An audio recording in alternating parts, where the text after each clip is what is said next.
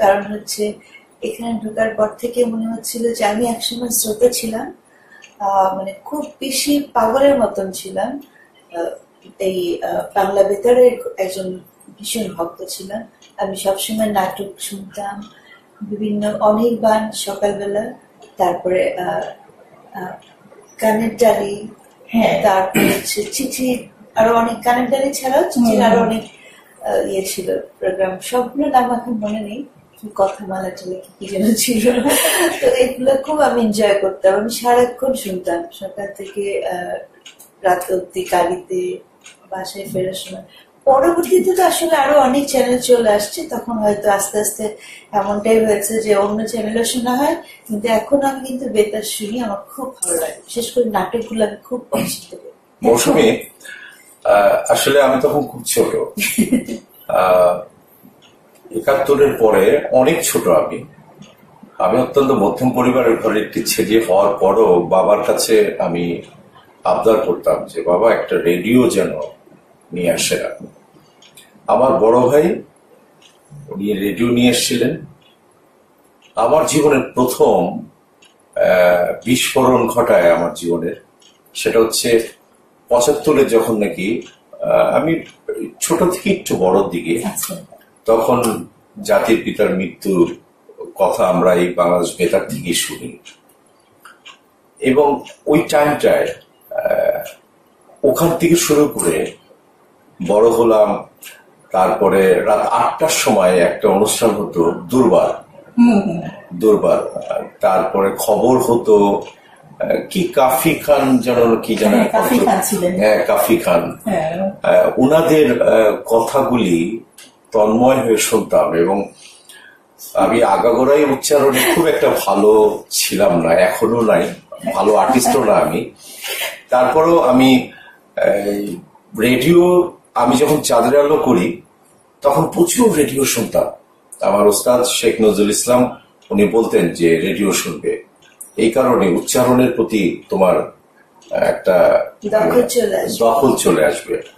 আর এটা কিন্তু সত্যি কথা, মানে বেতার শুনলে যেটা হয় যে বাংলা ভাষার যে ব্যবহার, আমরা অনেক শব্দ জানি কিন্তু শব্দের ব্যবহারটা জানি না।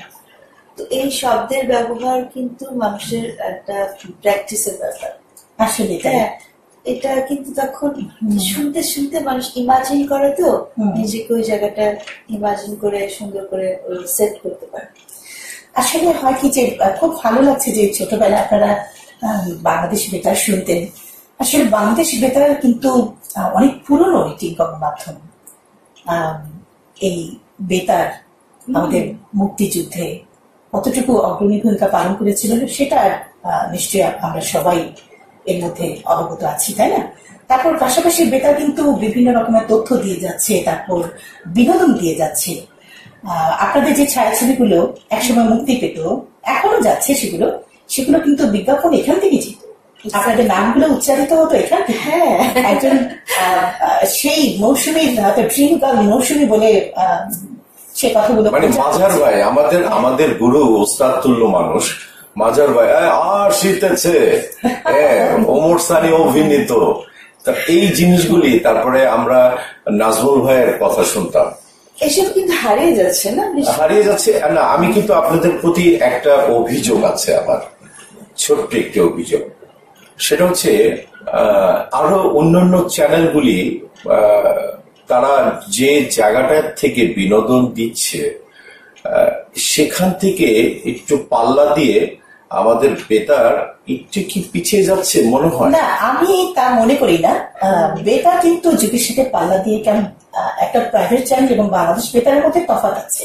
কারণ সরকারের দায়িত্ব কিন্তু সর্বদিক থেকে আমাদের সবকিছু, আমাদের স্বাস্থ্য বিষয়ে তথ্য দেওয়া, তারপর বিভিন্ন রকমের জানা অজানা তথ্য দেওয়া, বিনোদন দেওয়া, খবর পরিবেশন করা থেকে শুরু করে সবকিছু দায়িত্ব বহন করে। আসলে একটা নিয়ম আছে, একটা রুলস রেগুলেশন আছে, এবং বাংলাদেশের সমস্ত জনগণকে নিয়ে সরকার চিন্তা করে এবং বাংলাদেশ বেতার তাই করে। সবার কথা মাথায় রেখেই কাজটা করতে হয়। ঠিক তাই। তো এখানে এই স্টেশনের যে দায়িত্ব, সেটা একটা প্রাইভেট চ্যানেলের কখনোই দায়িত্ব থাকবে না, তারা চিন্তা করবে ব্যবসা। ঠিক তাই। আসলে আজকে তো ঈদের দিন, আমরা ঈদের প্রসঙ্গে একটু আসি। আজকে ঈদ আমরা পালন করছি, আসলে ঈদ তো খুশির দিন। দুজনের কাছে জানতে চাইবো যে কেমন কাটছে এই ঈদের দিনটা। ঈদের দিন আসলে সবার খুশি দেখতেই ভালো লাগে বেশি। নিজের আনন্দটা তখন বেশি ফিল হয় যখন দেখি আমার চারপাশে সবাই ঈদের খুব আনন্দটাকে নিজের মধ্যে মানে খুব বেশি উৎফুল্ল ভাবে পালন করছে বা শান্তিপূর্ণ ভাবে দেশে ঈদ পালন হচ্ছে। ঈদের কথা মাথায় রেখে হয়তো বা আমাদের একটু গেট টুগেদার বা দেখা সাক্ষাতের একটা যখন ইয়েটা বেড়ে যায় যে সবাই সবার বাসায় যাচ্ছে আসতেছে। আচ্ছা, আজকে বিষয়টাই মজা। আজকে কি স্যালারি দিয়েছে?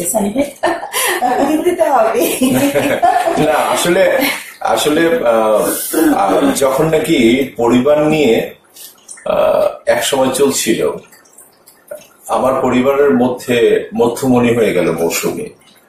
তারপরে আমাদের ঘরে আসলো 2টি সন্তান। আমরা 3 ভাই বোন, 3 ভাই বোনের 6টি সন্তান আমাদের। এখন আমি আর মৌসুমী খুব এনজয় করি। আমার ছেলে ফরদিন এবং ফাইজা, আমার ভাই বোনদের ছেলে মেয়েরা, ওরা যখন নাকি গেট টুগেদার করে কিংবা বারবিকিউ করে আমার বাসার উপরে, তখন মৌসুমী আমার দিকে তাকিয়ে হাসে, আমি ওর দিকে তাকিয়ে হাসি। তা আমি তো বিশেষ করে কোনো ব্যাড কোনো ফুড, তারপরে কোনো আনহাইজেনিক ফুড খাই না আমার শারীরিক প্রবলেমের কারণে। আমি সিদ্ধ আইটেম গুলি খাই। তখন আমি বলি যে না, আমার জন্য এটা তৈরি হয়নি কেন? মৌসুমী বলে যে না, আজকে তুমি মরো বাচ্চা যাই করো না কেন, এই বাচ্চারা যে করেছে এইটা তোমাকে খেতেই হবে। তা আমি বললাম আলহামদুলিল্লাহ, এটা তো খেতেই হবে, এটার মধ্যে একটা আনন্দ। আচ্ছা, সানি ভাই কিন্তু সালামি দেওয়ার বিষয়টা একটু অ্যাভয়েড করে দেন। সরি, আমাদের সানি ভাই কিন্তু সালামি দেওয়ার বিষয়টা একটু মনে হয় একটু পাশ কেটে গেলেন, তাই না? পাশ কেটে তো একটু যেতেই হবে, এই কারণে যে ফিল্মের যে অবস্থা আমাদের সার্বিক, তারপরে সবকিছু মিলিয়ে সাংস্কৃতিকের যে অবস্থা, টাকা পয়সার তো একটু প্রবলেম আছেই, সবকিছু মিলে তারপরেও খুশি করার চেষ্টা করি। আচ্ছা, যাই হোক, একটু তো প্রবলেম আছে আমাদের সাংস্কৃতিকের যে অবস্থা। আমরা বেশি বেশি মানে দিতে পারাটা তো ভালো, যত দিবেন তত আসবে, যত দিবা তত আসবে। হ্যাঁ, তাহলে কি আমি আজকে যে টাকাটা দিলাম এটা কি কালকে কি আমি ডাবল পাবো নাকি? এই মুহূর্তে পারো। আচ্ছা আচ্ছা আচ্ছা আচ্ছা। কিন্তু বিশেষ করে আমার খুব আনন্দ লাগছে মৌসুমী, আমার জীবনের একটা চরম একটা অধ্যায় যে আজকে খুব নিজেকে একটু শিল্পী মনে হচ্ছে। একটি মাত্র কারণে যে বেতারে আমি প্রথমে এসছি, এটা যদিও আমার ব্যর্থতা, আমি আগে কেন আসিনি। আমি আপনাদেরকে অভিযোগ করব না, এই অন্যায় ভারটা আমি নিজেই নিয়ে নিলাম। হয়তো অনেক ব্যস্ততার কারণে আপনারা অনেকবার বলেছেন আসতে পারিনি, কিন্তু আজকে অনেক ভালো লাগছে, নিঃশ্বাস নিতে অনেক আনন্দ পাচ্ছি এই কারণে যে এটা আমার জায়গা। আসলে আমরাও খুব আনন্দিত হচ্ছি এ কারণে যে আপনাদেরকে আজকে স্টুডিওতে পেয়ে, এবং আমাদের প্রখর শ্রোতা প্রিয় যে উত্তর ম্যাগাজিন, সেই শ্রোতারা আপনাদের কথাগুলো শুনতে পাচ্ছে। আমরা আরো অনেক গল্প করবো। আসলে ঈদের দিন কিন্তু প্রিয়জনের কাছ থেকে সালামি বলেন কিংবা রান্না, হ্যাঁ গিফট, এসব কিছু কিন্তু ভালো লাগে। আমাদের নায়িকা মৌসুমীর হাতে কোন জিনিসটা মানে খেতে আপনার খুব ভালো? রিয়েলি ফ্যান্টাস্টিক একটি প্রশ্ন। সেটা হচ্ছে যে আমি বিশেষ করে, আমি বরিশালের মানুষ তো, আমার মা একটু শুটকি খাওয়াতে পছন্দ করতেন। সেটা রেশ ধরেই কিন্তু মৌসুমী ভালো শুটকি রান্না করতে পারে। এটা কিন্তু ঠিক না, মা শুধু শুটকি খাওয়াতে না, অন্য কিছু খাওয়াতো। তারপরে হচ্ছে খিচুড়ি, ভুনা খিচুড়ি, ভুনা খিচুড়ি, আচ্ছা, অন্য সব সাবজেক্টে, বিশেষ করে ও চাইনিজ আইটেম অনেক কিছু, টার্কিশ, তারপরে একটু অ্যারাবিক ফুড বেশ মাশাআল্লাহ খুব ভালো করতে পারে। আচ্ছা, তা আমি যখনই নাকি ডিমান্ড করি সেটা করি, কিন্তু আমার একটা জানি না হচ্ছে কি বাসায় কয়েকটা সেগমেন্টে আমাকে করতে হয়। ও হচ্ছে তেল কম, একেবারে তেল ছাড়াই যেটা রান্না, ওরকম কিছু আইটেম, অলিভ অয়েল থাকতে হবে, ওটা দিয়ে আমাকে করে দিতে হয়। ওর জন্য মানে খুব স্বাস্থ্য সচেতন, একটু হেলদি খাবার খায়, হেলদি ফুড পছন্দ করে, এছাড়া ওর স্যুট করে না এই জন্য। আর আমার বাচ্চারা দেখা গেল উইকেন্ডেতে অথবা অকেশনে ওরা পছন্দ করে একটু রিচ ফুড। রিচ ফুড ঠিক না, ওদের রিচ ফুড খাওয়া নিষেধ, ওরা অ্যাভয়েড করে। তো ফ্রাইড আইটেম বাদ দিয়েও হয়তো বেক টাইপের কোনো কিছু, তারপরে একটু সস টস দিয়ে একটু অন্যরকম কিছু এক্সট্রা কিছু করা, মানে ডিফারেন্ট একটু কিছু করা, ওগুলো ওরা পছন্দ করে। আর বাংলা ফুডের মধ্যে গরু মাংস পছন্দ, মুরগির রোস্ট পছন্দ, এগুলো ওদের খুব পছন্দ। তো ওগুলো আমি চেষ্টা করি একটু মানে সুন্দর করে করার জন্য। আচ্ছা, খুব ভালো লাগছে আসলে ঘরের খবর জেনে। আরো জানবো, এবার একটু সিনেমা প্রসঙ্গে আসি, একটু নস্টালজি করতে চাচ্ছি দুজনকে। সেই 90 দশকের কথা, তখন কিন্তু ঈদ আসতো, ঈদ যেত, তাই না? তখন কিন্তু ঈদে ছবি মুক্তি পাওয়া একটা বিশাল ব্যাপার। ওমর সানি ভাই এবং মৌসুমী, আপনাদের দুজনের ছবি যখন ঈদে মুক্তি পেত, তখন কি কেমন অনুভূতিটা হতো? সিনেমা হলে গিয়ে কি ঈদের সময় কোনো ছবি দেখেছেন, নিজের ছবি? হ্যাঁ, অনেক দেখেছি। আমাদের সারা মাস, রোজার মাসটাই থাকতো আমাদের ঈদের সব ছবির প্রস্তুতি গুলো। যেমন বিভিন্ন আমাদের পাবলিসিটির কিছু ব্যাপার থাকতো, ওগুলোতে অ্যাটেনশন দিতে হতো। তারপর হচ্ছে কোন ছবি আগে আসবে পরে আসবে, তো সেন্সারে যাচ্ছে, দেখা গেল সেন্সারে যাচ্ছে, সেন্সার থেকেই একবারে পাস হয়ে একেবারে হলে ঢুকে যাচ্ছে, এরকম একটা অবস্থা। তো ওই সেন্সারে যাওয়ার আগ মুহূর্তে কোনো কাজ যদি বাকি থাকে, বা সেন্সারে যদি কোনো কার্ড দিল, যদি ওখানে কোনো রিশুট করা লাগে, এইগুলোর জন্য আমাদের ডেট রাখতে হতো, পুরো খুবই অ্যাটেনশনে থাকা লাগতো। এবং দেন আমরা শুটিং টুটিং করে আবার হয়তো নতুন করে দিয়ে ডাক করে দিয়ে, মানে একটা অন্যরকম প্রস্তুতি। তখন আমাদের এটা খেয়াল থাকতো না কি শপিং করব কি করব, আমাদের ম্যাক্সিমাম যেতে শপিং দেখা যেত রাত 12টার পরে করছি, দু একদিন হঠাৎ, অথবা ঈদের আগের দিন করছি, অথবা হচ্ছেই না। তখন তো এত মার্কেটও ছিল না, পার্টিকুলার দুই একটা মার্কেট জায়গা ছিল বাংলাদেশ, বিশেষ জায়গা থেকে ফোন করে বলে রাখলে ওরা খোলা রাখতো, সব শেষে যে আমরা কোন রকম ঢুকে কোন রকম শপিং করতাম। আর বেশিরভাগ সময় দেখা যেত আত্মীয় স্বজনরা, আমাদের ভাই বন্ধুর আত্মীয় স্বজনরা, ওরাই আমাদের শপিং গুলো বেশি করে নিয়ে আসতো। ওইটা একটা মজা ছিল, কিন্তু যে আমাদের টেনশন শপিং না, আচ্ছা কি লাগবে সব কিনে নিয়ে আসো, নিজে পারলে কিনে দিলাম, কিন্তু ছবির কি হচ্ছে, ছবি কিভাবে চলবে, ছবি ভালো হবে কিনা, দর্শক কি বলবে, ছবি কোনো জায়গায় যদি ভুল ত্রুটি থেকে গেল, এইসব নিয়ে যে এত বেশি একটা টেনশন কাজ করে, একদিকে খুব চিন্তা হতো, একদিকে খুব একটা আনন্দ, অন্যরকম একটা ফিলিংস, মানে একটা বাচ্চার জন্ম হচ্ছে এমন একটা ব্যাপার। কিন্তু আমাদের কিন্তু দেখুন, প্রযোজক সমিতির থেকে প্রায় 10 থেকে 12টা ছবি মুক্তির জন্য জমা হতো। সেখানে প্রযোজক সমিতির সভাপতি যিনি থাকতেন, উনি লটারি করতেন, রীতিমতো লটারি করতেন। লটারির জন্য, মানে ঈদের ছবি আসবে এটার জন্য মিলাদ পড়ানো হতো, যে লটারিতে যেন পায়, যে আল্লাহ মানে মিলাদে অংশগ্রহণ করছি, এই লটারিতে যেন আমার নামটা যেন আসে, আমি যেন লটারিতে উইন করি এবং ছবিটা যেন মুক্তি পায়। ঈদের ছবি রিলিজ হওয়া মানে তখন হচ্ছে একটা প্রডিউসারের জন্য রেপুটেড ছবি যদি হয়, আর্টিস্ট ভালো থাকে, তখন তো আসলে ছবি সবগুলোই ভালো, একটা বিশাল ব্যাপার ছিল, দর্শকের চাহিদা খুব ভালো ছিল। 5টা ছবি মুক্তি পেত, 5টা ছবি মুক্তি পেত, এরকমও 6টাও রিলিজ হতো। হ্যাঁ, এরকমও গিয়েছে। মৌসুমী আমার 2টা 3টা ছবি মুক্তি পেয়েছে, আমার এক ঈদে 6টা ছবিও গেছে। হ্যাঁ, মানে এক ঈদে 6টা ছবি, 6 থেকে 5টা এরকম 6টা ছবি, 6টা ছবি, এর চেয়ে আনন্দের বিষয় বোধহয় আর কিছু হতে পারে না। এবং মৌসুমী শুরুই তো হয়েছে ঈদ দিয়ে, কেমন থেকে কেমন, আসলে এটা তো আসলে আগে বলতে হয়, ওটা ঈদের দিন থেকে শুরু, জীবনটাই শুরু হয়েছে ঈদ দিয়ে।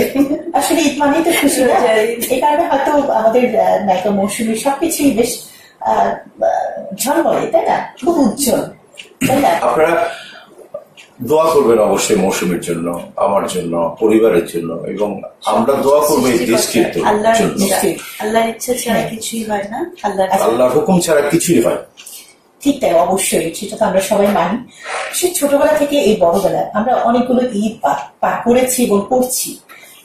এরকম কোনো স্মরণীয় ঈদের কথা মনে পড়ছে দুজনেরই, যে সেটা দুঃখের হোক কিংবা কোনো সুখের হোক, যে খুব স্মরণীয় সেই ঈদের কথা এখনো মনে পড়ছে? 75-এর পর এই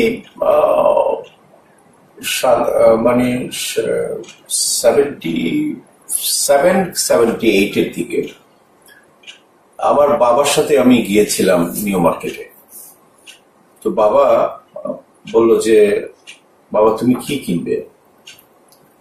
আমি বললাম যে আমি একটা একটু কোট টাইপের একটা ডিজাইনের একটা ই করবো, কি যেন বলতো, শেরওয়ানি বলতো না, শেরওয়ানি প্যাটার্নের প্রিন্স কোট টাইপের। হ্যাঁ, তো এই টাইপের একটি এখানে 2টা পকেট ছিল, কুর্তি টাইপের এরকম ছিল। তো ওটা অর্ডার দিলাম টেইলারে।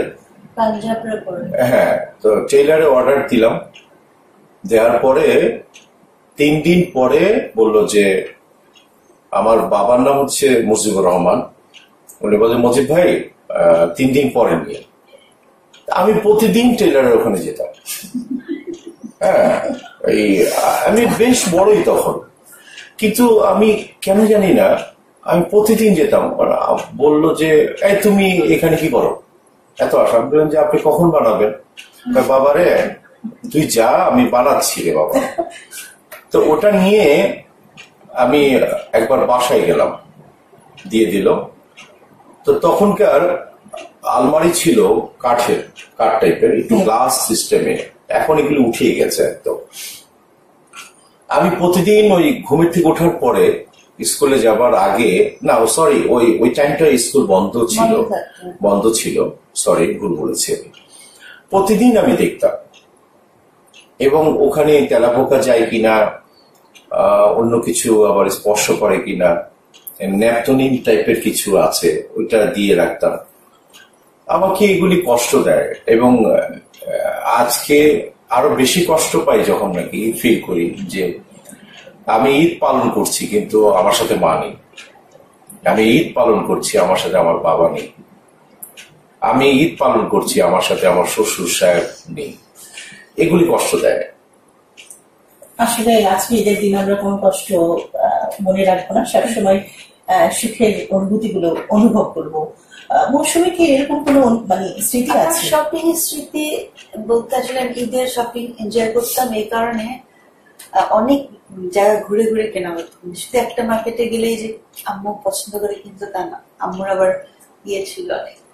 তো এখানে থেকে একটা আইটেম কিনলে আর একটা মার্কেটে যেত, আর একটা মার্কেট থেকে আর একটা মার্কেট, এটা আমার ঘুরতে খুব ভালো লাগতো।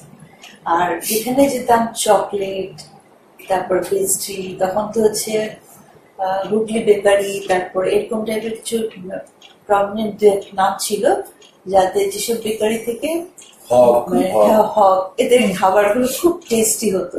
আর এই টাইপের খাবার রেগুলার সব জায়গায় পাওয়া যেত, ওই বিশেষ বিশেষ মার্কেটের বিশেষ বিশেষ জায়গাতেই পাওয়া যেত। তো ওই ক্রিম রোল খাবো, এটা আমার খুব ফেভারিট ছিল। তারপরে এই ছোট ছোট ইয়েতে বুনবুনি পাওয়া যেত, হট পেটিস,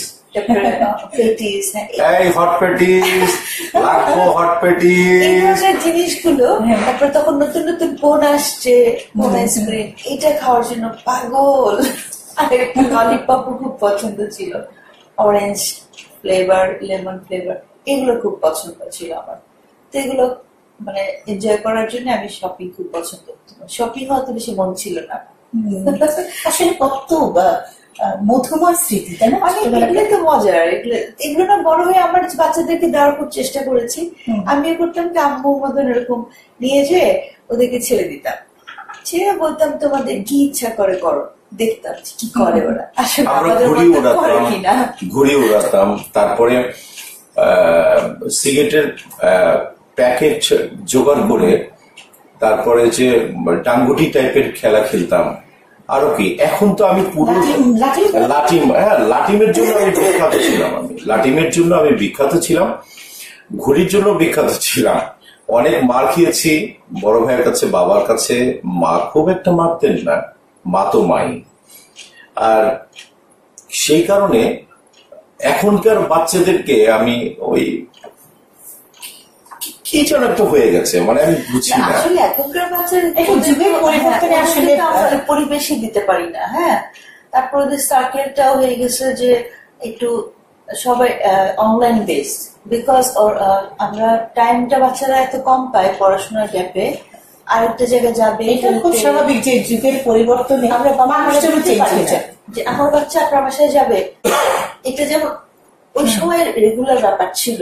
পাশাপাশি যারা থাকতো নেবাররা সবাই সবার বাসায় এক একদিন খেলতো, আড্ডা দিত, কমন মাঠ থাকতো মাঝখানে সবার বাসার আশেপাশে যে কোনো একটা বাসায়, সেখানে বাচ্চারা খেলতো। বাবা মারা জানতো যে বিকেল এই টাইমে বাচ্চারা সব ওখানেই যাবে, টেনশন ছিল না, কেউ না কেউ তো খেয়াল করতো। এখানে তো বাংলাদেশে যে কোনো এখন মানে মফস্বল বা গ্রাম যদি বাদ দিই, শহরের যে কোনো আনাচে কানাচেই যান, এরকম একটা পরিবেশই আমরা পাই না যেখানে বাচ্চারা যাবে আমাদের লোক ছাড়াই, ওরা নিজেরাই যাবে, নিজেরাই আসবে, খেলবে, ওদের স্বাধীন।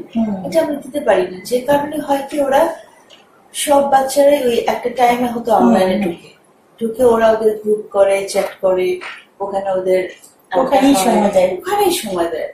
তো ওদের লাইফ আর কি হবে না। এখানে কিন্তু আমি একটা কথা বলতে চাই, সেটা হচ্ছে মৌসুমী, আমরা কিন্তু বাবা মারা যখন খেতেন, আমরা যখন পাশে থাকতাম, তখন কিন্তু বাবা মার সাথে বসে আমরা খাওয়ার একটা অভ্যাস কিন্তু ছিল আমাদের।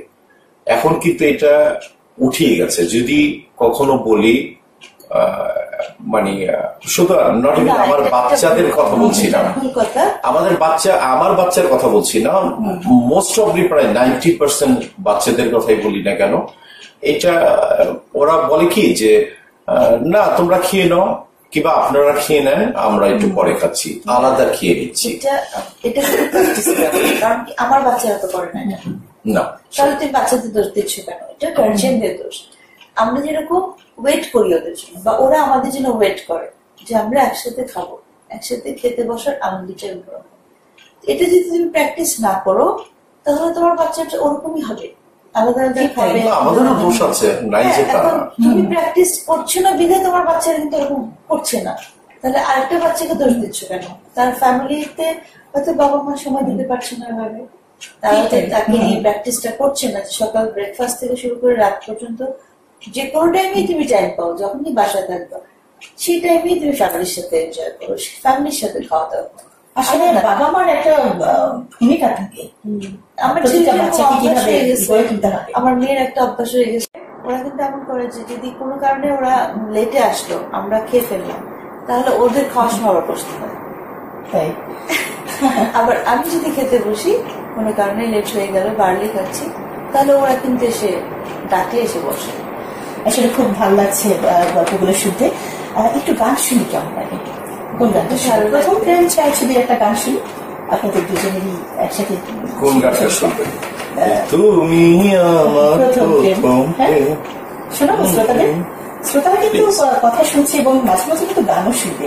শুধুমাত্র আপনারা তো অনেকগুলো ছবিতে একসাথে অভিনয়। আমি অনুরোধ করবো আমার আর মৌসুমীর অভিনীত গাজী মাজহার আনোয়ার পরিচালিত ক্ষুধা ছবির একটি গান যদি আপনাদের কাছে থাকে, আমি অনুরোধ করবো ঈদের টাইমে সবাইকে শোনাতে, যে আশেপাশে কেউ নেই, দরজাও বন্ধ, এই ছোঁয়া এই মায়া লাগে না তো মন্দ, আমাকে করেছে পাগল পাগল, পাগলে কিনা বলে সব লোকে কয়, কোনো কিছু হয়ে গেলে লোকে মন্দ কয়, দোষ দিও না তুমি, দোষ দিও না, লাল লাল ওই গান কপলের টোল, আমাকে করেছে পাগল পাগল পাগল।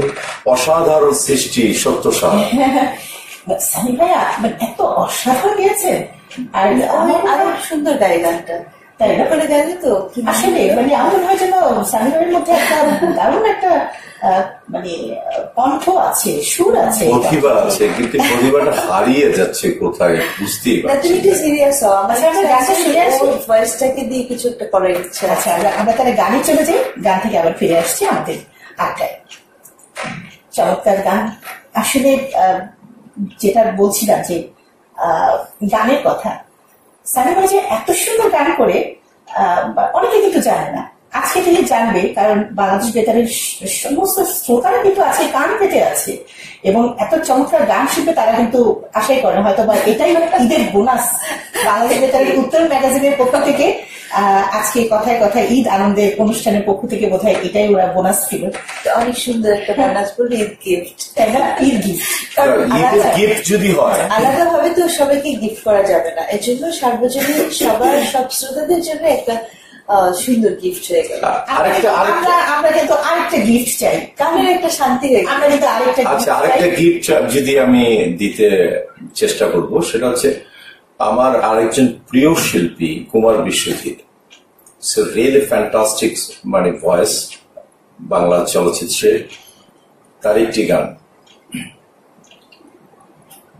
তুমি ভুলে করে এসেছিলে কি না জানি না, কি ভেবে আবার চলে গেলে, তবু বলা ছিল না, সেও জানা হলো না, সেও জানা হলো না, তবু কিছুক্ষণ এই যে কাছে পাওয়া, সে ছিল আমার বহু দিনের সাধনা, তুমি ভুল করে এসেছিলে কি না জানি না, কি ভেবে আবার চলে গেলে, সেও জানা হলো না, লা লা লা লা লা লা লা,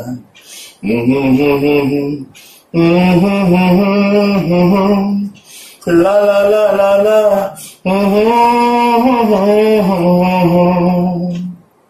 বাহ, এই মুহূর্তে যদি শ্রোতারা সামনে থাকতো, একেবারে আপনাকে দেখতে পেত, মানে মুহুর্মুহু করতালি করত,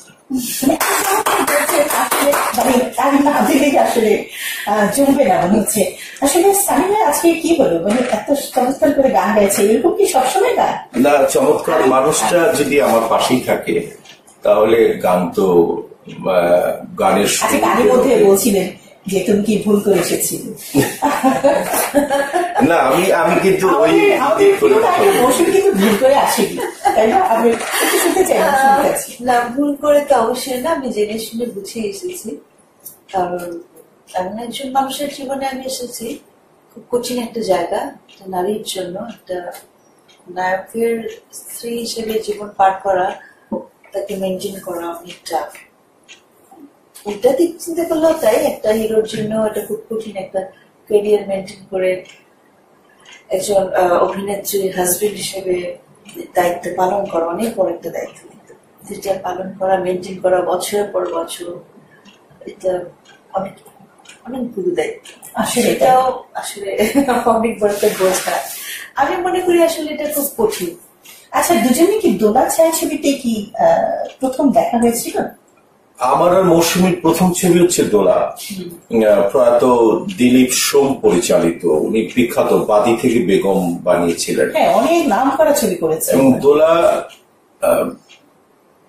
একটা আমাদের দেখা হয়েছিল, কিন্তু আমাদের বাসায়ও আসছিল ওই যে মহোৎসবী, না চাঁদের হাসি নামে একটি ছবি হয়েছিল করবে ওরা, তখন ওরা নায়িকা খুঁজতেছিল, যে একটা নতুন একজন নায়িকা দরকার ওইখানে। তো ওই জন্য ওরা আমাদের আঙ্কেল আবার আমার আব্বুর ফ্রেন্ড ছিল, তো আঙ্কেল আবার আমাকে একদিন দেখে এসে তারপর ওকে আবার বলছে তুমি যে শুটিং এর ফাঁকে একটু দেখে এসো। তো আমার ফ্রেন্ডেরই মেয়ে হয়, তো আমার ফ্রেন্ডের বাসা, তো ওর বাবা মা থাকবে, তুমি যেও এক ফাঁকি যেও একটু দেখে এসো মেয়েটাকে, নায়িকা করলে কেমন হয়। তো ও আবার আসছিল দেখতে, আমি তো সেটা বুঝি নাই। আমরা আবার তার আগের দিন ওর ছবি দেখে আসছি চাঁদের আলো, তো আবার আসছে, আমরা বোকা হয়ে গেছি সবাই যে হিরো চলে আসছে, কাকে ছবি দেখলাম, গতকালই দেখলাম।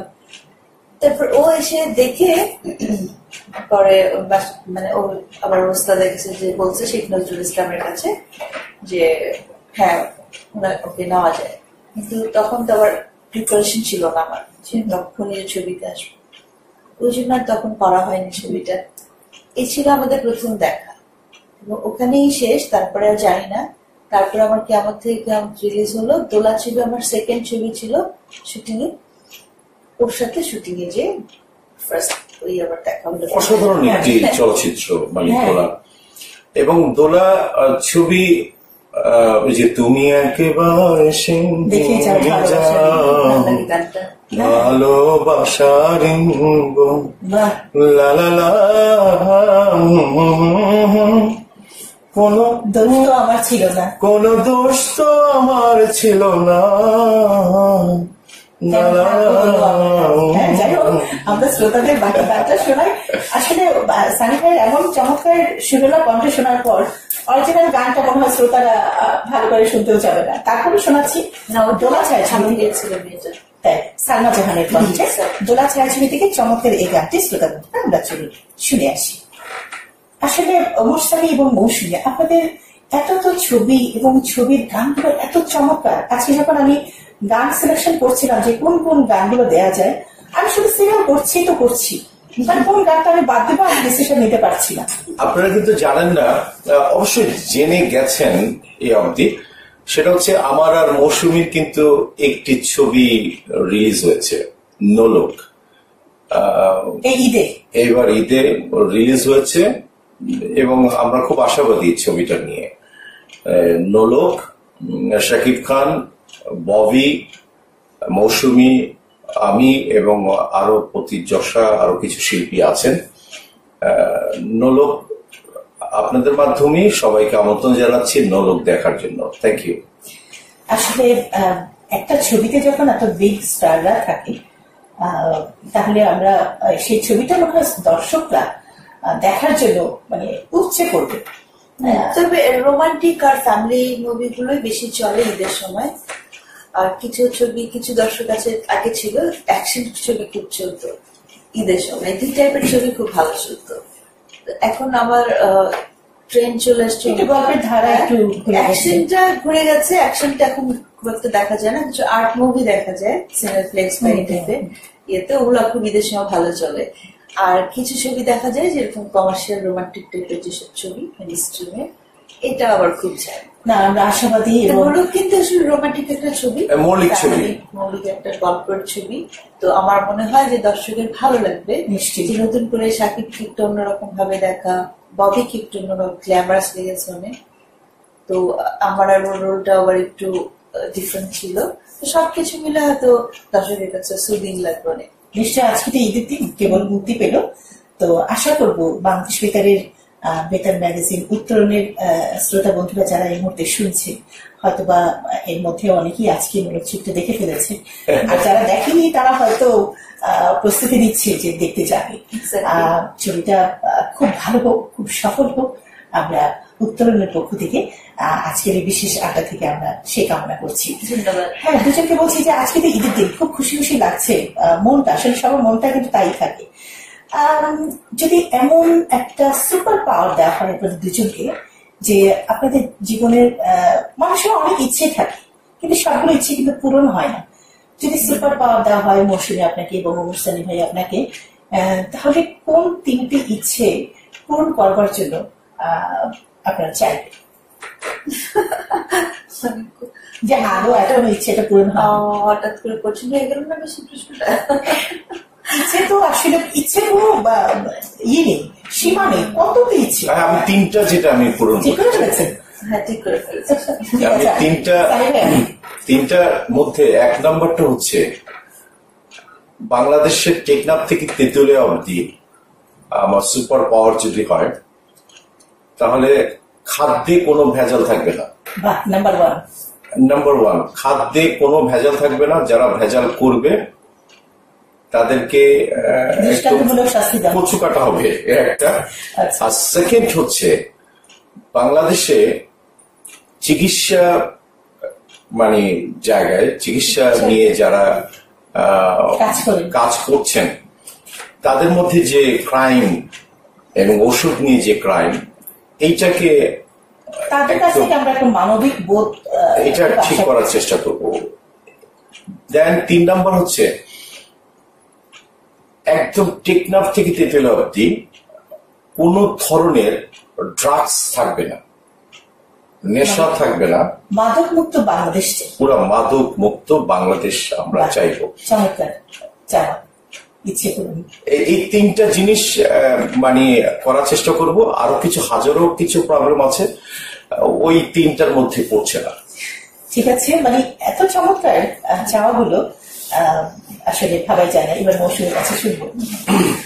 আমার ইচ্ছে এখনো অনেক কিছুই তো ইচ্ছে হয়, আসলে ইচ্ছেগুলো এখন ওইভাবে ভেবে আসেনি যে আসলে কি বললে ভালো হবে। অনেক ইচ্ছের মধ্যে ছোট ছোট কিছু ইচ্ছের কথাই বলি, বড় কিছু নাই। হ্যাঁ, মা ধরতে পারে। আমি মা শিশুদের নিয়ে কাজ করি বেশি, তো মা শিশুদের জন্য যেন অবশ্যই আমাদের সরকার এবং আমাদের প্রধানমন্ত্রী উনি তো খুব বেশি এই ব্যাপারে সচেতন, নারীদের ব্যাপারে এবং শিশুদের ব্যাপারে খুব অনেক বেশি অধিকার উনি আদায় করেছেন এবং অধিকার দিচ্ছেন সবাইকে। তো এটা সব সময় যেন এরকমই থাকে এবং আরো যেন সুন্দর হয়। কারণ আমাদের তো জনসংখ্যা অনেক বেশি, এত কিছু তো সম্ভব না সরকারের পক্ষে করা। যদি জনসংখ্যা কম থাকতো হয়তো সরকার অনেক দায়িত্ব নিতে পারত, কিন্তু তারপরে যে পারছে এবং আমরা জনগণরা যদি একটু সহযোগিতা করি সবাই, তাহলে হয়তো এটা আরো বেশি সুন্দর হবে। তো আমার ইচ্ছা যেটা আসলে এই সেক্টরটা আসলে অনেক বেশি আরো এগিয়ে যাক, আমাদের আগামীর জন্য ভালো হবে, ভবিষ্যৎ প্রজন্মের জন্য ভালো হবে। চমৎকার চাও। নাম্বার 1, নাম্বার 2, তারপর শিক্ষা ক্ষেত্রে আমাদের ছেলে মেয়েদের জন্য দেশের বাইরে না যেতে হবে, এরকম আস্তে আস্তে যেন এটা আরো বেশি উন্নত হয়। এটা খুব জরুরি, শিক্ষাটা অনেক ইম্পর্টেন্ট। আর আমাদের বাংলাদেশের প্রেক্ষাপট থেকে ডলারের তারতম্য এত বেশি, আমাদের ম্যানেজারিয়াল দিক থেকে আসলে বাইরে যে সব ছেলে মেয়েদের বড় কিছু করা সম্ভব না। কিন্তু কিছু কিছু সেক্টরে দেখা গেছে যে এখনো বাইরে যে পড়াশোনা করা লাগছে, এটা যেন হয়ে যায় আমাদের দেশে খুব শীঘ্রই, তাহলে খুব ভালো লাগবে। আর রাস্তা নিয়ে অনেক প্ল্যান যেগুলো হচ্ছে, এগুলো খুবই উন্নয়নগুলো খুব দরকার ছিল। তো এটা যোগাযোগ ব্যবস্থা যেন খুব ভালো হয়ে যায়, কারণ আরো কিছু এয়ারপোর্ট দরকার, আরো কিছু দরকার। আশা করছি হয়ে যাবে এই ইচ্ছেগুলো করে। আসলে চমৎকার দুজনের চিন্তাধারা এবং ইচ্ছে এত চমৎকার ভাবে বর্ণনা করলেন, আমি অভিভূত। এবং আমি মনে করছি যে শ্রোতারা এই মুহূর্তে যারা শুনছে তারাও ভীষণ খুশি। আসলে এত সদিচ্ছা। আরেকটা জিনিস আমরা এটার পাশাপাশি আরেকটা জিনিস আমি করব, সেটা হচ্ছে একমাত্র বেতার ছাড়া কিছু রেডিও চ্যানেলগুলি তারা যখন নাকি অনিয়ারে আমি শুনি, তারা এই যে হিন্দি গান চালায়, তারপরে ইংলিশ গান চালায় ম্যাক্সিমাম। তো আমি দিল্লিতে গিয়েছি, মুম্বাইতে গিয়েছি, কলকাতায় অনেক দিন ছিলাম। আজ অব্দি প্রায় 50 বারের উপরে ভারতে আমি গিয়েছি, কিন্তু আজ অব্দি আমি কখনো শুনিনি বাংলাদেশের একটি গান, শ্রীলঙ্কার কোন একটি গান, এবং ইংলিশ ইদানিং একটু শোনা যাচ্ছে না। শোনো, এটা ভুল কথা। এটা হচ্ছে কিন্তু এটাকে স্টপ করতে হবে। সব প্রোগ্রামে হয় না, এটা বিশেষ বিশেষ কিছু একটা প্রোগ্রামে হয়। আর সব প্রোগ্রামে বাংলাটাই শোনায়, চেষ্টা করে। যেমন আগে কিন্তু ওই যে প্রাইভেট স্টেশন গুলোতে ভাষার খুব বাজে ব্যবহার হতো, এখন কিন্তু এটা সরকার একটু রেস্ট্রিক্টেড করে দিয়েছে। এই যে মামু বুঝছো কি খাইছো, এগুলি তো চেঞ্জ হচ্ছে। তবে আমাদের ছেলে মেয়েদের সচেতন করতে গেলে আরো বেশি অ্যাক্টিভ, মানে আরো বেশি সচেতন হতে হবে। রেডিও স্টেশন আমাদের যে ভাষা, ভাষাটার সুষ্ঠু প্রয়োগটা করতে, আমরা খুব গর্বিত যে আমাদের বাংলাদেশ বেটার এদিক থেকে কিন্তু অনেকটা এগিয়ে এবং তাদের স্খলন হয়নি, তারা হয়নি। এই বাংলাদেশ বেতারের এখনো কোনো এসব চেঞ্জ করেনি এবং আরো কখনো হবে না। কারণ বাংলাদেশ বেতার বুঝে মর্মটা যে বাংলা ভাষার সেই মিষ্টতা কোথায়, একটু মধুর ভাষা। আমরা কেন অন্যের ভাষাকে ব্যবহার করি না? অন্যের ভাষার গান সংস্কৃতি আসতে পারে, সেটা বিশেষ বিশেষ কোন একটা আলাদা প্রোগ্রাম, সেটা একদিনই হবে হয়তো মাসে, অথবা 15 দিনের, ব্যাস। বাহ, আসলে এই মুহূর্তে একটা গান না শুনলে নয়। একটা দুজনের ছবি, লজ্জা ছবিটার কথা মনে আছে? সুপারহিট ছবি ছিল এটা, এবং তুমি যে কখন এসে মন চুরি করেছো, গাইবেন নাকি একটু? না না, আমি গিয়ে ফেললে তো হবে না, আমার চেয়ে তো ভালো গলা বসে যাচ্ছে। আমরা এই গানটা আগে শুনি, তারপর আমরা আসবো আমাদের গায়িকা মৌসুমীর কাছে। শ্রোতা বন্ধুরাও জানে যে শুধু নায়িকা নয়, মৌসুমী আমাদের খুব একজন ভালো কণ্ঠশিল্পীও। আচ্ছা শ্রোতাদের আমরা এই গানটি শুনাই, লজ্জা ছায়াছবি থেকে তুমি যে কখন এসে মন চুরি করেছো। এই গানটি চলুন বন্ধুরা আমরা শুনে আসি। চমৎকার লাগলো, চমৎকার লাগলো, চমৎকার লাগলো, ভীষণ ভীষণ সুন্দর, এত মেলোডিয়াস গান। অনেক ভাগ্যবান যে সময় আপনারা সিনেমাগুলো করেছেন, এত চমৎকার কিছু গান সৃষ্টি হয়েছে, এটা কিন্তু একটা ভাগ্যের ব্যাপার, তাই না? আচ্ছা, গানের আগে যেটা বলছিলাম যে আমরা নায়িকা মৌসুমী নয়, আমরা গায়িকা মৌসুমীকেও খুব ভালো করেছি। একটা গান আছে আমাদের বেতারে, কিন্তু গানটা প্রায় যায়, ভালোবাসা বলে নেই তো কিছু, মনে পড়ছে গানটা? মিষ্টি ছিল গানটা। আচ্ছা, এটা কি ছায়াছবিতে পরিচালকের নির্দেশে গানটা করেছিলেন, নাকি আপনি গায়িকা একজন কণ্ঠশিল্পী? না না না, এটা আসলে হঠাৎ করে, হঠাৎ করে ডিসিশন হয় যে একটা স্যাড গান হবে, স্যাড গানটা আমি নিজেই গাবো। কারণ কি, ওটার মাঝখানে মাঝখানে একটু কথা ছিল, তো গানটার ডিজাইনটাই ছিল এরকম। আনোয়ার পারভেজ করেছিলেন, আনোয়ার পারভেজ। তো গানের ডিজাইনটাই ছিল এরকম, মাঝখানে মাঝখানে একটু কবিতার মতন অল্প করে কথা যাবে, তো ওটা আমারই ভয়েস যাবে। তখন উনি আমার কোন একদিন বোধহয় আমার একটা গান শুনেছিলেন খালি গলা, কোন একটা আমরা যে খরোয়ারটা শুনেছেন, তখন উনি বলেছেন তুমি তো অনেক ভালো গাও। তো তখন উনি বললেন কি যে এইটুকু যেহেতু ভয়েস দিতে আসবেই এখানে, তাহলে ওয়াই না, গানটা আমি সহজ করে বানাই, ও গাইলেই হয়ে যাবে, এটা কোনো ব্যাপারে। পরে নিয়ে গেল গানটা, আমার এমনিতে ভয় শেষ, ওখানে যাওয়ার পর হাত পা ঠান্ডা হয়ে গেল, আর যাও পারতাম তাও পারছি না, একটা অবস্থা। তারপর কোন রকম শেষ তো করতে হবে, শেষ গানটা যে এভাবে বিখ্যাত হয়ে যাবে সে সময় বোধ হয় চিন্তা করেননি না? না, সেটা তো চিন্তাই করিনি, 10 চিন্তার মধ্যে ছিল না। কিন্তু গাওয়ার পর এটা আসলে এখন ফিল হয় যে একটু ভালো গাইতে পারতাম, চেষ্টা করলে। চেষ্টাই তো করিনি আসলে। আচ্ছা, দুটো লাইন শুনবো, তারপর আমরা সেই গানটা শ্রোতাদের শোনাবো। ভালোবাসা বলে নেই তো কিছু, ভালোবাসা মানে থাকি,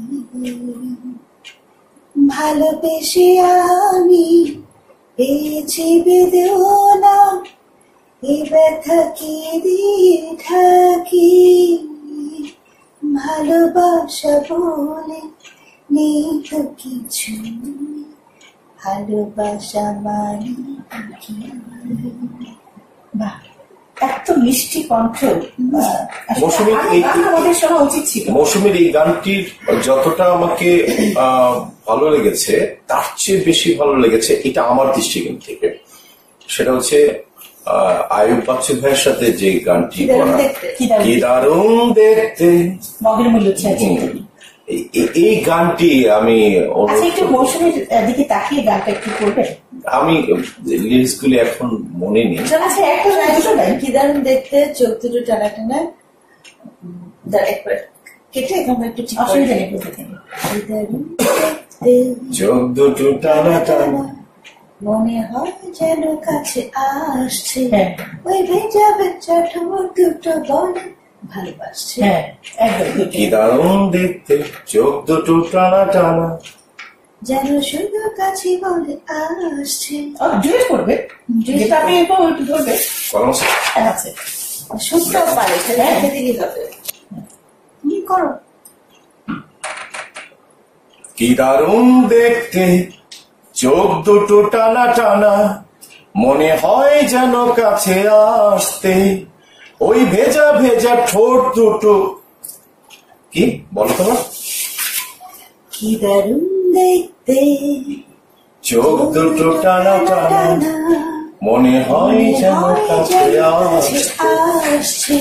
আসছে, ওই ভেজা ভেজা ঠোঁট দুটো বলে কাছে আসতে।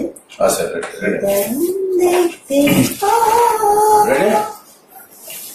কি দারুণ দেখতে, চোখ দুটো টানা টানা, মনে হয় যেন কাছে আসছে, ওই ভেজা ভেজা ঠোঁট দুটো বলে, কাছে আসতে কি দারুণ দেখতে, মনে বলে যেন আরো ভালোবাসা দাও। তারপর কি যেন বলিস, মনে নেই, আমারও মনে নেই আসলে। এতটুকুই থাকে, একটু এডিট করে সুন্দর করে নিয়ে। চমৎকার চমৎকার। আসলে দুজনের ডুয়েট শোনা মানে এটাও মনে হয় একটা ঈদের বোনাস আমাদের জন্য। না, প্রয়াত আয়ুব বাচ্চু ভাইকে স্মরণ করছি, অসাধারণ একজন মানুষ ছিলেন, আল্লাহ তাকে বেস্ট নসিব করুন। আমরা শ্রোতাদের একটু সেই গানটা একটু শুনে আসি। শ্রোতা বন্ধুরা, চলুন মগের মূল্য ছায়াছবি থেকে এই মুহূর্তে আমরা মৌসুমী এবং ওমর সানির সকলকে আমরা যে গানটি শুনলাম কি দারুণ দেখতে, এই গানটি আমরা শুনে আসি। আয়ুব বাচ্চু এবং মৌসুমী। চমৎকার চমৎকার কিছু গান শুনছি, চমৎকার কিছু আমরা গান শুনছি এবং গল্প করছি, খুব ভালো লাগছে আসলে। আজকে ঈদের দিনটা মনে হয় যেন আরো উজ্জ্বল হয়ে গেছে, আরো খুশিতে ভরে গেছে। শ্রোতা বন্ধুরা, আপনাদের কেমন লাগছে আজকে আমাদের এই আয়োজন, ঈদের আড্ডার এই আয়োজন? নিশ্চয়ই আপনাদের ভালো লাগছে। আর আমার কিন্তু খুব ভালো লাগছে এই কারণে যে আজকে আমি আমার প্রিয় মানুষ দুজনকে পেয়েছি, মৌসুমী এবং ওমর সানি। আসলে একটু নামের দিক থেকে আসতে চাই যে মৌসুমী তো পারিবারিক নাম, মা বাবার দেওয়ার নাম, তাই না? আচ্ছা, সিনেমা আসলে কিন্তু নায়ক নায়িকাদের নাম চেঞ্জ হয়ে যায়, নতুন একটা নাম দেয়।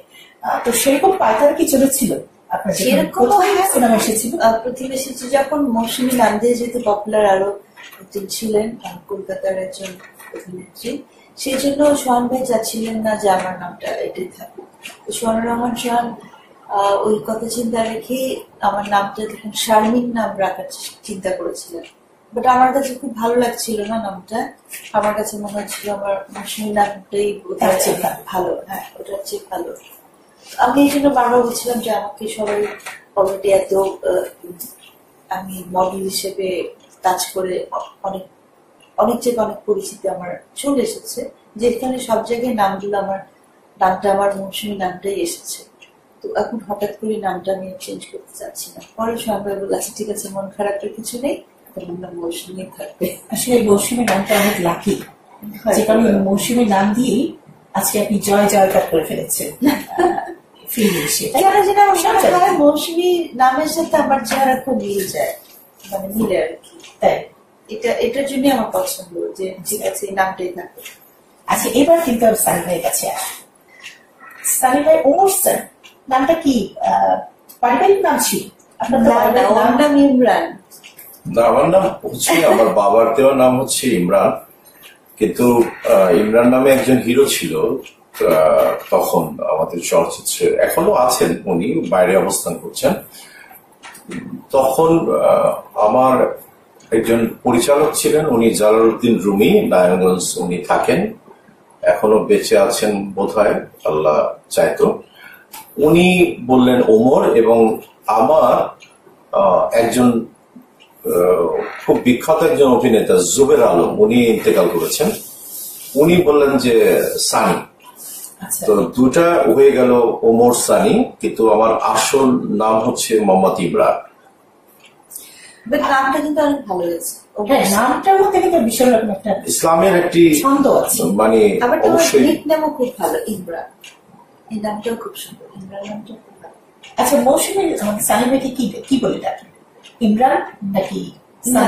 মা যখন বেঁচে ছিলেন তখন আমি মা তো ইমু ডাকতো, আচ্ছা আমি ওকে ইমুই ডাকতাম। এখনো মা চলে যাওয়ার পর আমি এই নামে ডাকি না, খারাপ লাগে, অনেক খারাপ লাগে, মানে কেমন যেন লাগে, কষ্ট লাগে। মায়ের দেওয়া নাম তো, হ্যাঁ, মা নেই আজকে, সেই নামটা ডাকছি, মাকে মনে করছি। মা মারা যাওয়ার পর আমি খুব একটা ডাকি না, মাঝে মধ্যে ভুলে টুলে অনেক সময় ডেকে ফিরি, কিন্তু এখন সানি ডাকার চেষ্টা। আসলে মৌসুমী ওমর সানি আমাদের বাংলা সিনেমার নাম থেকে ওতপ্রোতভাবে জড়িত। মৌসুমী বলে ওমর সানি চলে আসে, ওমর সানি মৌসুমী, মানে একটা ভালোবাসার নাম, দুটো নাম কিন্তু একটা ভালোবাসার নাম একসাথে। তো সানিমাকে একটু জিজ্ঞেস করতে ইচ্ছে করে যে মানুষের কিন্তু ভালো মন্দ অনেক কিছুই থাকে, একটা মানুষ তো ফেরেশতা না। তো মৌসুমীর কোন দিকটা আপনার ভীষণ ভালো লেগেছে, যে কারণে আপনি তার প্রেমে পড়েছিলেন, মৌসুমীকে ভালোবেসেছিলেন, বিয়ে করেছেন? দেখুন, একটি এই বিষয়টা, এই প্রশ্নের উত্তর দিতে গেলে একটা টোটাল অনুষ্ঠানই লাগবে। আজকে নাই বলি এই কারণে যে ডিউরেশন, কিন্তু খুব বেশি ম্যাচিউর ছিলাম না, এত ডিউরেশন মানে 20 মিনিটের একটা অনুষ্ঠানই লাগবে। সো দ্যাট এটা নাইবা বললাম, অনেকবার হয়েছে, ভালো লেগেছে বলেই আমি তাকে বিয়ে করেছি। এটি হচ্ছে অতটা সে বোঝেনি কেন তার ভালো লেগেছে। আচ্ছা যদি বলা হয় ভালো, আচ্ছা ঠিক আছে, ওইটা না হয় একটা বিস্তারিত ভালো লাগার এত বেশি পরিসরটা এত বেশি যে আমরা বলতে অনেক সময় লাগে। আচ্ছা এটুকু জানতে চাইবো যে আপনি মৌসুমীর কোন দিকটা পরিবর্তন করতে চান? সবারই থাকে না মানুষের কত রকমেরই অনেক ফানি জিনিস থাকে, এটা অনেক কিছু যে মৌসুমী এই জিনিসটা আমি শোধরাতে পারলে খুব ভালো হতো। আসলে এটা অনেক বিষয় আছে। ঈদের দিন নাইবা বললাম, দেখা গেলো ও বললো যে এটা বললা কেন, এটা তো আমি আশা করিনি। না না, নাইবা থাক, ঈদের দিনে আর এই ধরনের প্রশ্নের বিব্রত হতে চাই না। আছে আমি মানে বলে ফেললাম, কিন্তু আবার বলবে যে এটা কেন বললাম, দরকার নেই, আমাদের সময় একদমই ইয়ে আছে, এই কারণে আমি এখনই আবার বেরিয়ে গিয়ে নোলক দেখতে যাবো। তো সোদাটা একটু শেষ করতে হবে আমাদের আসলে। আচ্ছা তাহলে আমি মৌসুমীর কাছে জানতে চাইবো যে ওমর সানির কোন দিকটা ভালো লাগে আর কোন দিকটা মনে হয় যেন এই দিকটা যদি শোধরানো যেত? সবটাই ভালো লাগে আসলে। মানুষকে ভালোবাসলে তার খারাপটা সবই ভালোবাসা উচিত। তো ওর খারাপ যেটা অন্যের কাছে খারাপ, সেটা আমার কাছে খুব সহজ স্বাভাবিক একটা বিষয়। যেমন ওই মাত্র বললো না যে আমি এখন বলে ফেলতে পারি, কিন্তু বললে আবার মন টন খারাপ হয়ে যেতে পারি, 2-3 বলবো না। ওর হচ্ছে এই জিনিসটা খুব বেশি, যে অনেক কিছু ভিতরে রাখতে পারে না, যেটা মনে আসে বলে ফেলে স্পষ্টভাবে। সেই জন্য আমাকে আমি কন্ট্রোল করতে পারি। তো আমি চাই না ও বদলে যাক, এমনই থাকুক, কিন্তু আমি কন্ট্রোলেই রাখতে চাই, যে বুঝিয়ে বলবো। ম্যাচিংটা না খুব দারুণ এই কারণে যে সানিবা খুব স্পষ্টভাবে কথা বলে, আবার আমাদের মৌসুমী খুব সেটাকে খুব কন্ট্রোলের মধ্যে রাখে। মানে এটা একটা চমৎকার একটা ব্যালেন্স, মানে এত চমৎকার, এটা কিন্তু সচরাচর কোথাও দেখা যায় না, কিংবা পৃথিবীতে এমন হয় না। এটা কিন্তু সত্যি, ওর ছেলে মানুষই ওর এই পাগলামি বা ভুল ভ্রান্তি সবকিছু আমি খুব এনজয় করি। এই জন্য আমার কাছে খুব বেশি কঠিন মনে হয় না। সানি ভাই এখানে ইশারা দিচ্ছে যে নরক দেখতে যাবি, চলে যাওয়ার জন্য। তবে আমাদের উত্তরণের শ্রোতারা কিন্তু চাচ্ছে দুজনকে আরো কিছুক্ষণ রাখতে। না প্রায় না বলি, সেটা 1 ঘন্টার উপর হয়ে গেছে, তো আরেকটা অনুষ্ঠান করবো, ওইটাতে আমি কি প্রশ্ন নিব এটাই আমি এখন ইয়ে গেছি, তাহলে এইটাতেই শেষ করে আমাকে বিদায় করে। আমি ওই অনুষ্ঠানের উত্তর আমার আর কিছু মনে হচ্ছে না। কোনো সমস্যা নেই, আমরা এই গল্প করছি। আসলে ঈদের সময় তো শুটিং নেই, তাই না? খাওয়া দাওয়া, পেট পুড়ে খাওয়া একটা টাইম আছে না? আছে, আমরা তো ছাড়তে চাচ্ছি না, প্রিয়জনকে কখনো ছাড়তে নেই। সানি ভাই এত টাইম থাকলে হবে কি, মানুষ ই হয়ে যাবে। আচ্ছা আমরা মৌসুমীর দ্বারস্থ হই, আপনি একটু বোঝান আমাদের নায়ককে যে আমরা আরো কিছুক্ষণ চাচ্ছি। আচ্ছা তুমি ডাকলেও আসি, না ডাকলেও আসি। চমৎকার গান, স্বাভাবিক ঈদের দিন এটা শুনতে ভালোই লাগবে। এটা হচ্ছে, আমি তো আসলে ছবির গানটা করিনি, আমার বোন করেছে, ওর নাম হচ্ছে ইলুন জামান, সবাই জানেন, খুব ভালো গায়। তো ওর মতো এত সুন্দর করে তো আমি গাইতে পারবো না, ও তো সুন্দর করে গিয়েছে। বাট ম্যাক্সিমাম অনেকেই মনে করে যে গানটা আমি গিয়েছিলাম। তো আমি একটু চেষ্টা করছি, আজকে যেহেতু ঈদের কথা মাথায় রেখে সবার জন্য চেষ্টা করছি।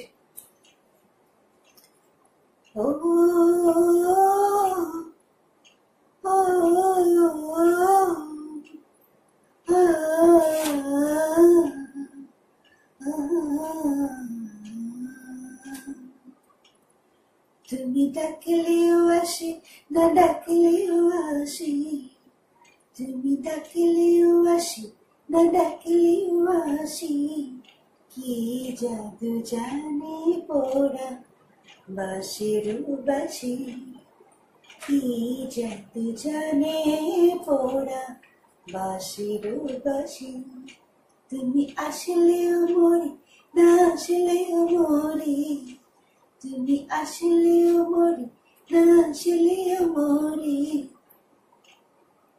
তারপর তুমি চমৎকার কণ্ঠ শোনার পর আমরা কিছুক্ষণ স্তব্ধ হয়েছিলাম, মানে এত মহাবিষ্টু আমরা হয়ে গেছি।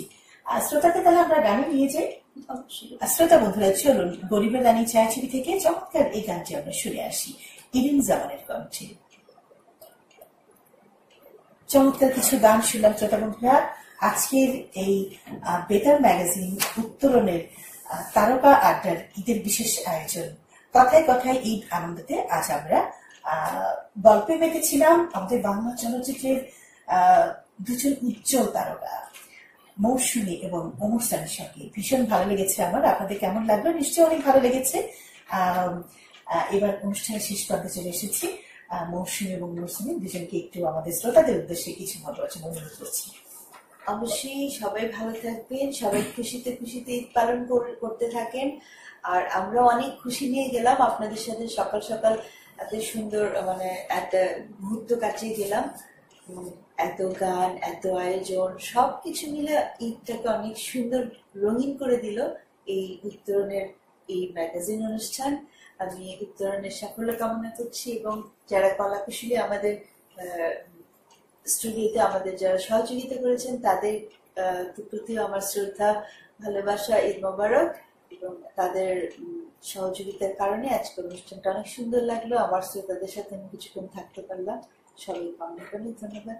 এবং অবশ্যই আমার শ্রোতারা আমার দর্শকও বটে, তো আপনারা অবশ্যই নলক ছবিটি দেখতে চান। অনেক ধন্যবাদ সানি ভাই। খুব নলক ছবি দেখার জন্য অধীর আগ্রহে বসে আছেন। আমাদের উত্তরের শ্রোতাদের উদ্দেশ্যে আপনার কিছু কথা শুনছি। প্রথমেই বলবো যে বাংলা বেতারের সাথে তো অবশ্যই আমাদের থাকতে হবে। আমরা ভুলে গিয়েছিলাম রেডিও শোনার প্রবণতা, এটা আবার নতুন করে আমাদের আবার ফ্রেম করতে হবে, চালু করতে হবে। আর বিশেষ করে আমি আগেই বলেছি যে আমি নতুন এসছি, আজকে প্রথম। খুবই ভালো লাগছে। আমার পরিবারের একটি অংশ বাংলাদেশ বেতার, এফডিসি, বাংলাদেশ টেলিভিশন সবটাই আমার নিজের মনে হয়। উত্তরণের সাফল্য কামনা করছি। উত্তরণ আরো মানে উত্তর ভালো করে দিবে এবং ভালো ভালো শ্রোতা সৃষ্টি হবে। এবং উষা, আপনার অভিনন্দন, শুভেচ্ছা। আপনার অনেক সুন্দর উপস্থাপনায় এটা পরিচালনা হয়েছে, আমরা অনেক খুশি। আর সাকসেস কামনা করছি আপনাদের। যারা শ্রোতারা শুনছেন, উত্তরণ এগিয়ে যাবে এবং উত্তরণে আমাদের মতো আরো অনেক বড় বড় আর্টিস্টরা আসবেন। এবং শুধু যে চলচ্চিত্রের আর্টিস্ট আসবেন তা না, কিন্তু বিশেষ করে ক্রিকেটার, ফুটবলার, অন্যান্য সেক্টরের মানুষ যারা আসবেন তাদের জীবনের কথা বলবেন, তাদের জীবন বোধ কথা বলবেন এবং শিক্ষা নিয়েও কিছু কথা বলবেন। উত্তরণ শুধু শিক্ষাই দেয়, আলো জ্বালিয়ে দিবে মানুষের গভীরে। মানুষের আমরা মন থেকে দোয়া করি যেন উত্তরণ এগিয়ে যাবে। অনেক ধন্যবাদ দুজনকে। দুজনের জ্ঞাতার্থে জানাচ্ছি বাংলাদেশ বেতার আজকে শুধু আমাদের বাংলাদেশের ভিতরেই সীমাবদ্ধ নয়, বাংলাদেশ বেতার ছড়িয়ে গেছে সারা বিশ্বে অনলাইনের মাধ্যমে বাংলাদেশ বেতার হাতের মুঠোয় সমস্ত সংবাদ বলুন, প্রোগ্রাম বলুন, অনুষ্ঠান, আমাদের এই উত্তরণ এখন কিন্তু সারা বিশ্বে শুনতে পাচ্ছি। আসলে আমরা বাংলাদেশ বেতারের অবশ্যই উত্তরোত্তর সমৃদ্ধি কামনা করব।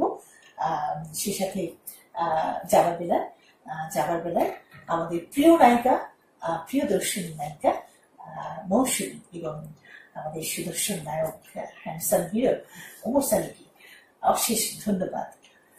উত্তরণ ম্যাগাজিন আপনাকেও ধন্যবাদ।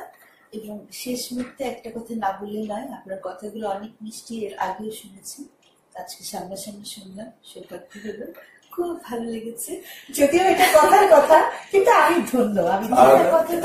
সেটা অবশ্যই উত্তরণের যারা শ্রোতা তারা আমাদের জন্য দোয়া করবেন, আমরা যেন সুস্থভাবে বাঁচতে পারি, সুন্দরভাবে আপনাদের মনের গভীরে থাকতে পারি। আল্লাহ যেন আমাদেরকে আরো অনেকটা দিন বাঁচিয়ে রাখে, যেন আবার যেন উত্তরণে আসতে পারি এবং বেতারে আসতে পারি, চলচ্চিত্রের মাধ্যমে আপনাদের আসতে পারি, এইটা খেয়াল রাখবেন। ধন্যবাদ শ্রোতা বন্ধুরা।